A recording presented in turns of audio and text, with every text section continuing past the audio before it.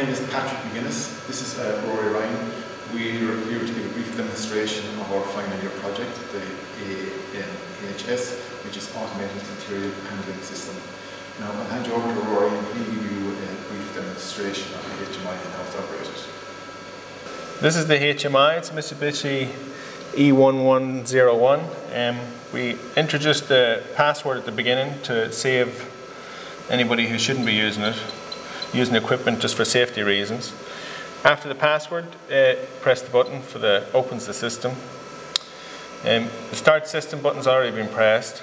The display displays the amount of kits in the carousel, where they are.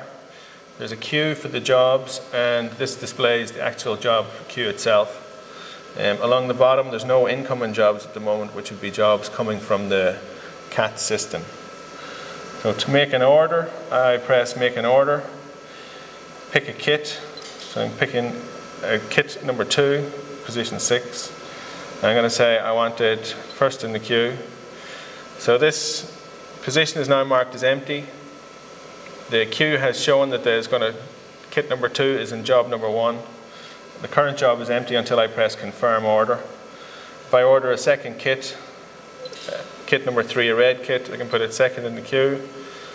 This is now empty, and the third job is now pick kit 3. If I confirm the order, the system moves kit 2 into the current job.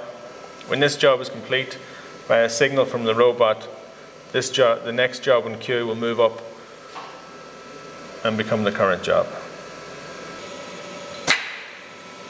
The robot has now received a signal from the HMI directing it to pick up a green box from position 6. The carousel is turning to bring the box to the robot.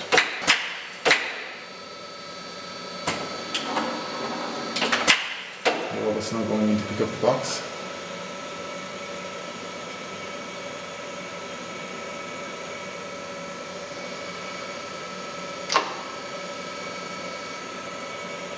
Now it's picked up the box and it's bringing it back to its drop-off location.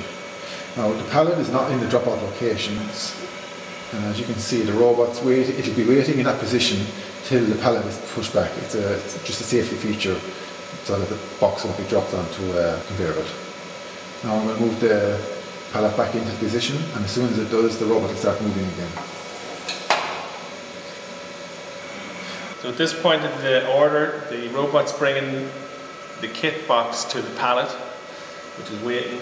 When the proximity sensor and the switch for the pallet are true, it's waiting for a signal from the robot that the robot is in a safe position. When the safe position signal is given, the pallet will bring out the kit box via the conveyor belt.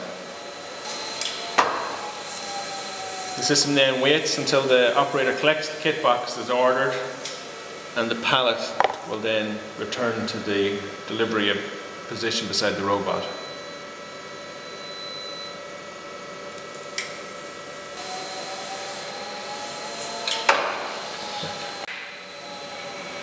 Now the robot's after getting a signal from the HMI to go to tier 3 to pick up the red box at position 11.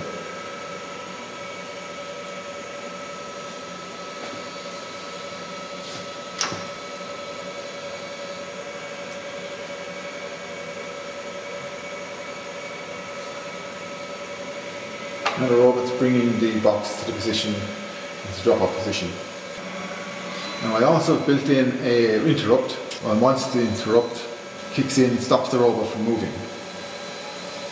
And as long as the box is in that position, the robot will not move. And once the box is removed, the robot continues moving, where it will drop off the box onto the pallet and it will be delivered to the operator.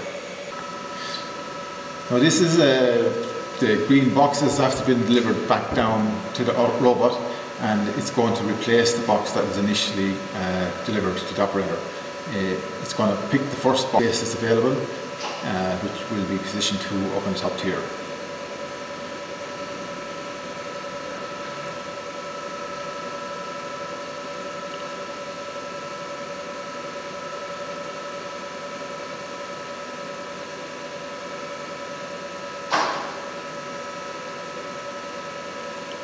The system is now ready to receive orders from the HMI and deliver to the operator.